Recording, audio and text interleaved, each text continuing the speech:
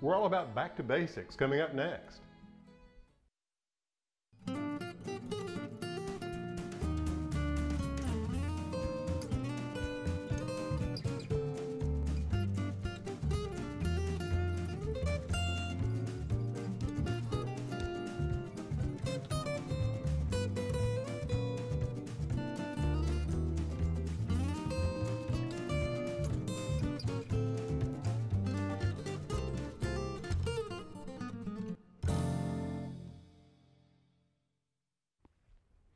Hi, I'm Alan Smith. Welcome to Garden to Table.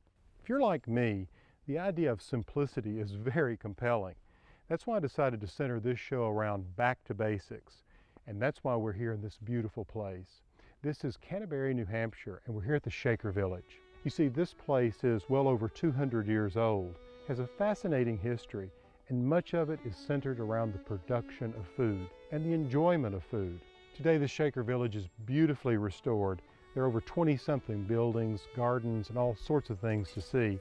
But I find it fascinating that at its peak in the 19th century, there were over 300 members who lived here on this property, and they farmed around 3,000 acres. To get greater insight into the Shakers, come on over here. I want you to meet Kate Brown. Alan, the building behind us is the meeting house. It is the oldest building in the village. It was built in 1792 when the Canterbury Shakers first settled here. I see. And so they originally came from England, didn't they? That's true. They came from Manchester, England. The religion was established in 1747, and it was an offshoot of the Quaker Society. They immigrated to America due to a lot of religious persecution in 1774, 2 years before the American Revolution. There was a band of 9 Shakers that came over with the what we attribute to be the founder of the religion, Mother Ann Lee. It eventually grew to 5,000 people by about the mid-1800s. So as we look back on the Shakers, I mean, they really did have a progressive way of thinking about a lot of things, didn't they? Oh, absolutely they did, Alan. The Shakers were a Christian, communal, celibate society, but they believed in equal rights for men and women and for all races. So for every person in this village, men and women had equal votes on what happened in the village, and they didn't live in the same part of any house. In fact, if you go into the dwelling house, you'll find 2 stairways in there, one for the brothers and one for the sisters. So they never even used the same stairway, and they never even entered a building through the same doorway. So in a sense, they were separation of the sexes, but they were very unified in terms of living together in a single dwelling house and worshiping together in a single meeting house. Well, they certainly are famous even to this day for their quality of craftsmanship and also the food that they produce. Oh, absolutely. Yes, I think many people think of the Shakers for their furniture, but if you come here and you have a Shaker-inspired meal, you'll realize that Shakers were very creative in their cooking. Their use of herbs and vegetables, herbs for just delicate spice of foods. So they were very creative in their cooking. And the land here in New Hampshire is pretty rough. It's have a lot of rocks. They had to clear the fields, establish the gardens. You can see the results of their clearing the fields and the stone walls that surround the property. Exactly. If you go all throughout New England, you'll find stone walls everywhere. The stone walls are certainly a hallmark of New England. Oh, absolutely. And we have some magnificent stone walls here.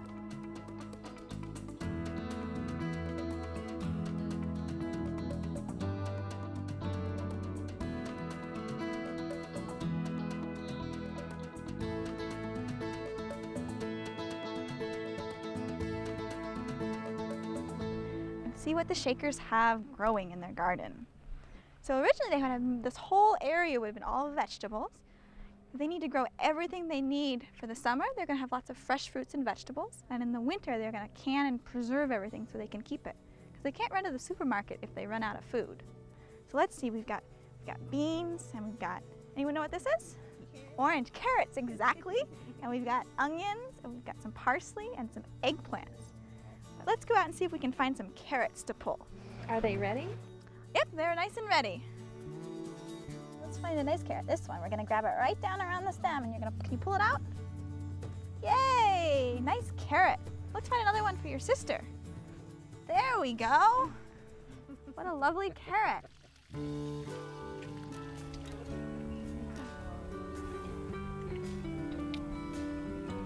Pretty good? Tastes good. Tastes like nice and carroty.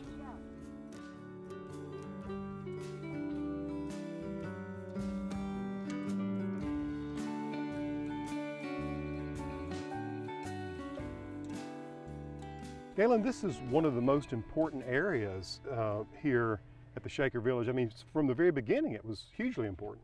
This 3-acre field that you see here was the first vegetable garden.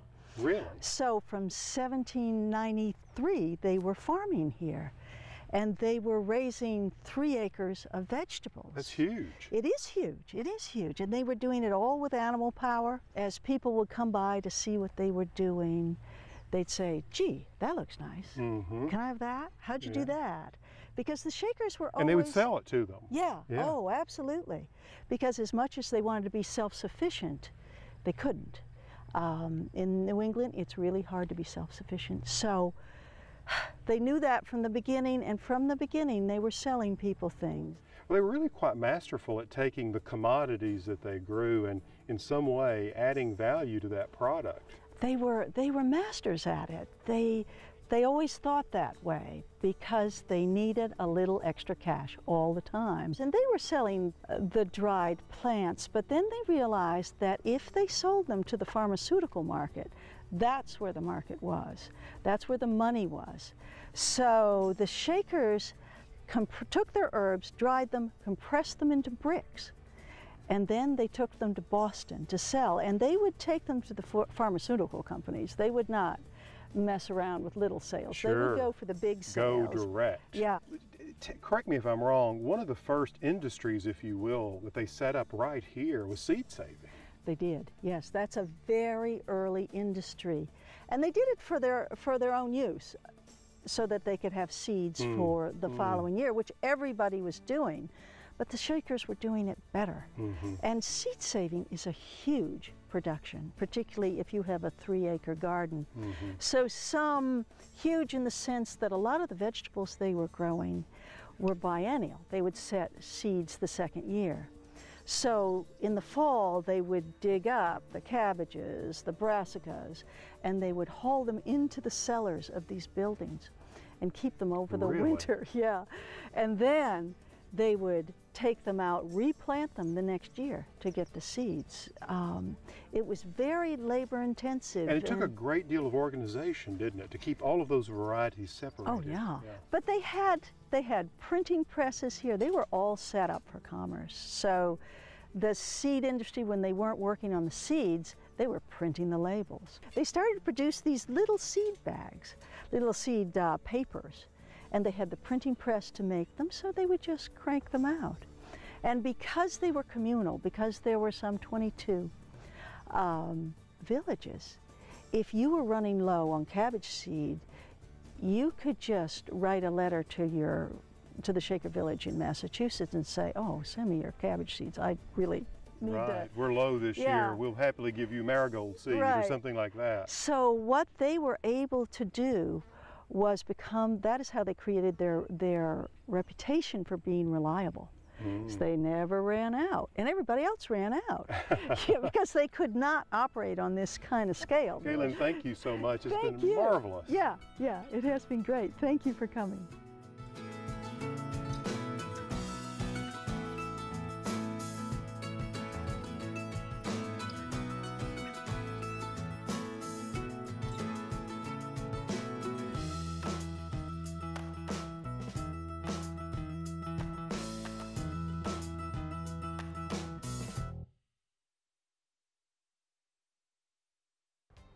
Have I got a recipe for you? This is one that comes from my family. I got it from my aunt. We've enjoyed it for generations. It's a corn pudding, and it takes advantage of farm fresh corn.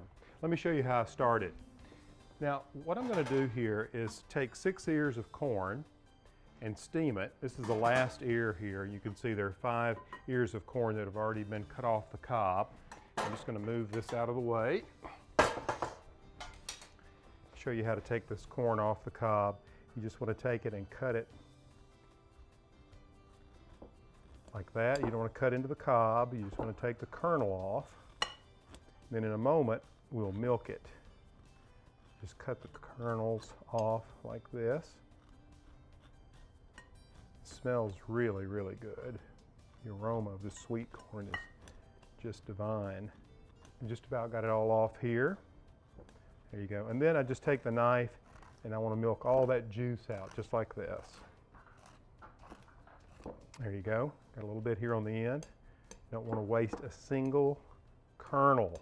All right, throw this over here in the sink.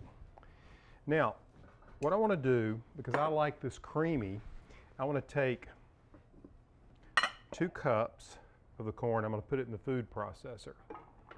Part of the recipe will use some of the whole corn, but 2 cups of this I'm going to put in here to chop this up a little bit. I'm just going to pulse it, oops, here.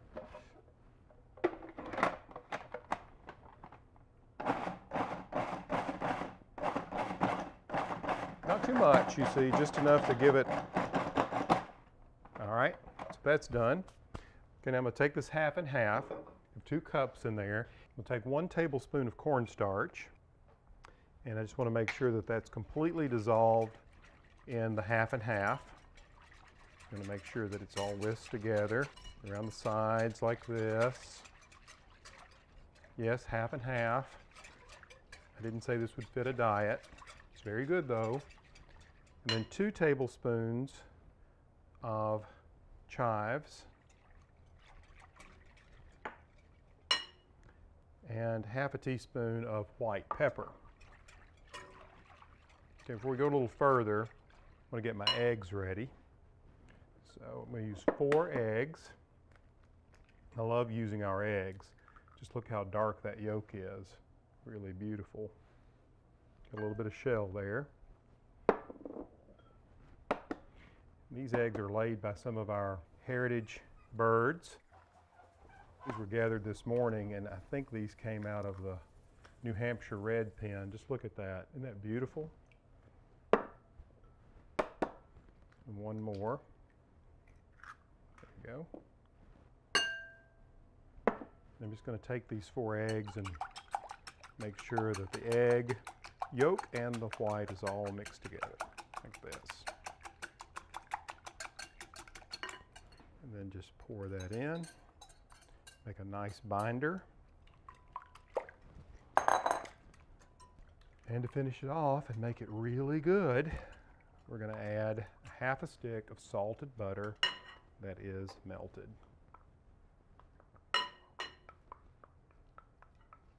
Mm-hmm.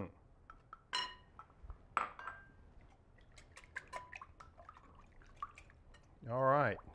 Now this is what will bind the corn pudding together. Okay, now it's time to add the corn, and I'm going to take this corn that I have put through the food processor, take it, and add it first. Look at that. It smells so fresh. Put that in like this, mix it thoroughly, and then I'm going to add what's left of the corn, which should be about a cup. So I've got one more, well, I've got a little more, that's all right. I don't want to waste any of it. So there's 1 more cup. So you see you have 3 cups. You could stop here, but look, I don't have much left, and I just want to go ahead and use the rest of it. So it's probably a half of a cup left. So there's some flexibility here. Now some just use all whole corn. My aunt does that, but I actually prefer, at least half of it chopped up like I showed you. Now what I'm going to do is just take this and pour it into an 8x8 baking dish that I've oiled, and then this will cook at 350 for about 30 to 40 minutes. What you want to make sure is that it's baked all the way around. In the center, it just jiggles just a little bit. You can take it out and it will continue to cook. I tell you, when you try this, you're going to love it. It's one of those great back to basics dishes for the summer. The Shakers are famous for many things, but certainly most of us know them for their furniture, blending celebrated and unique design with high-quality workmanship. But unlike furniture styles that attempt to win you over with fancy millwork and detailed carvings, Shaker furniture style is known for the exact opposite. Inspired by the ascetic religious beliefs of their society, their designs were simple and utilitarian. On the other hand, it's exactly that modest yet beautiful look of Shaker furniture that's responsible for making it so popular with American homeowners and designers alike. Many examples of Shaker furniture survive and are preserved today, including some popular forms of tables and cabinets. Of all the styles and forms of Shaker furniture, I suppose that the Shaker chair is the most admired and famous. Originally designed, Shaker chairs were the best example of Shaker faith expressed through wood. Their crafting and molding remained perhaps at the highest peak in Shaker-style furniture, and these chairs are much prized by antique collectors today. Another sought-after furniture form are Shaker cabinets. The principal focus of the design here too was the desire for order and simplicity. You see, Shaker bedroom furniture makers made their cabinets, chest of drawers, blanket chests, and storage chests in small numbers. These were made in workshops all by hand and with unfailing attention to detail. Shakers made furniture for their own use as well as for sale to the general public. Although the original furniture is now less commonly seen, it's a style that's very much in demand. This has given rise to an increasing number of manufacturers basing furniture around Shaker designs, which are now mass-produced and readily available. Shakers are often mistakenly thought to be Luddites, like the Amish, but nothing could be further from the truth. The Shakers have always embraced technology and welcomed any innovation that saved time, which they believe belonged to God. Their inventions numbered in the hundreds, many of which we still take for granted today, including the creation of the flat broom. This is the carpenter shop at the Shaker Village, and in this shop they make brooms. Now you may think, what an interesting tool, pretty simple. But you know, the Shakers were very inventive people.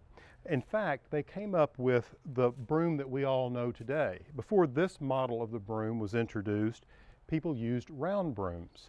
And the Shakers are credited with improving the shape of the broom by creating this flattened broom. In fact, in 1830, they sold 30,000 brooms across the country. Now, that's a lot of brooms of this new improved model.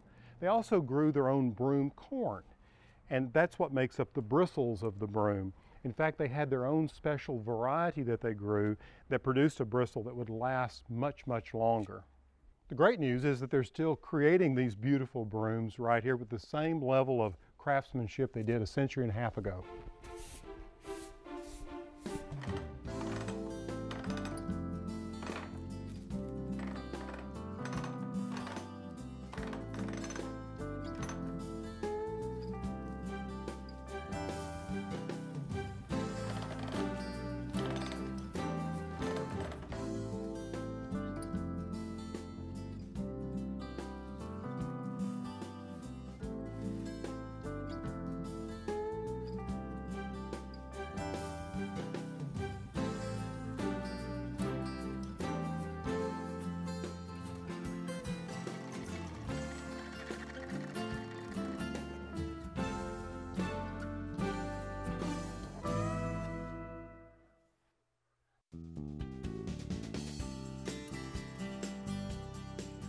I don't know about you, but I love the flavor of eggs, particularly fresh eggs.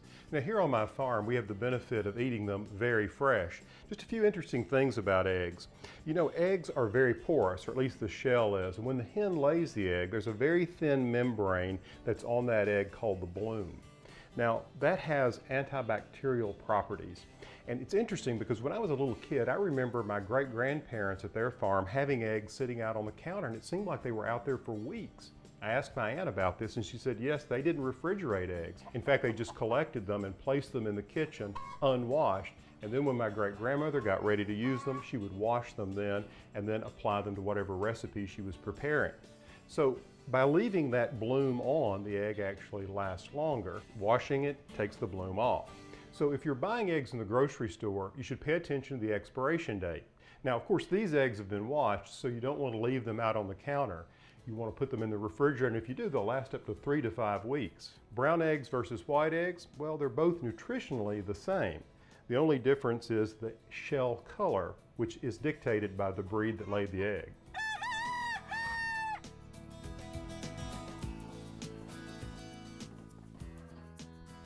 Let's take a look at Shaker furniture at work. This is the church family dining room at the Canterbury Shaker Village. And what's interesting about their dining customs is the Shakers dined separately. The brothers and sisters dine at separate parts of the dining room. This is set for an 1850 table setting. If you look closely, you'll notice the simplicity of the plates, the flatware, and the glassware. And the table is set for 12 places. This table is set with 3 different units of 4. And what you have here are the 4 plates, of course.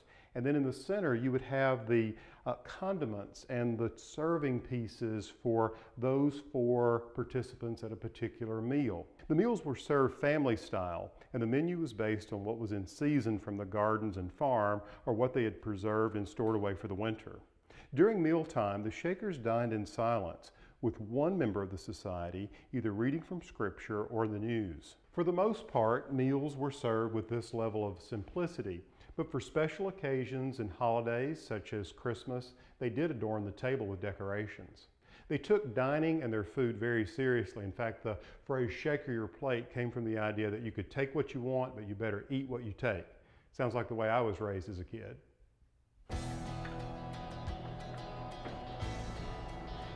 Adam, I got to tell you, that meal that you served last night, the lamb was fantastic. Do you mind helping me understand the preparation for not only that, but the entire meal? Because I thought the potatoes and peas was excellent.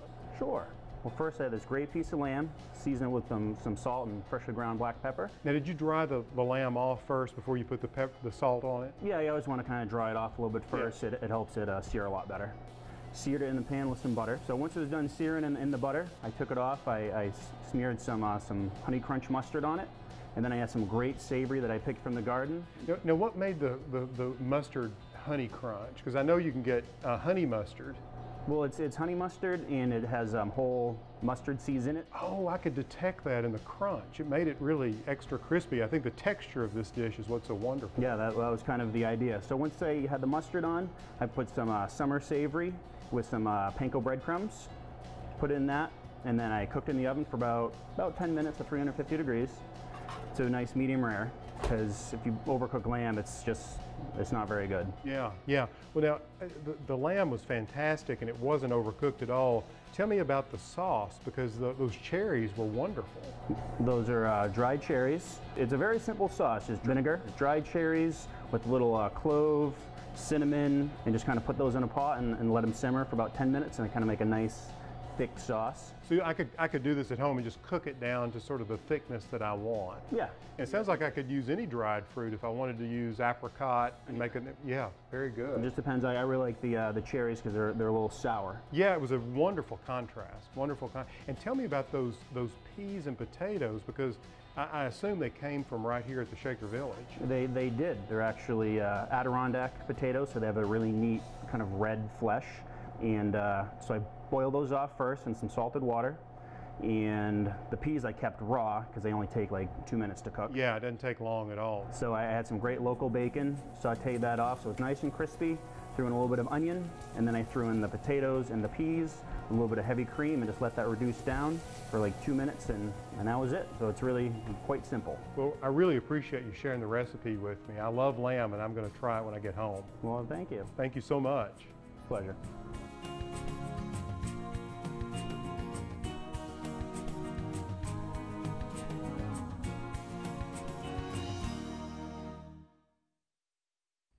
I hope you've enjoyed this brief glimpse into an aspect of American culture.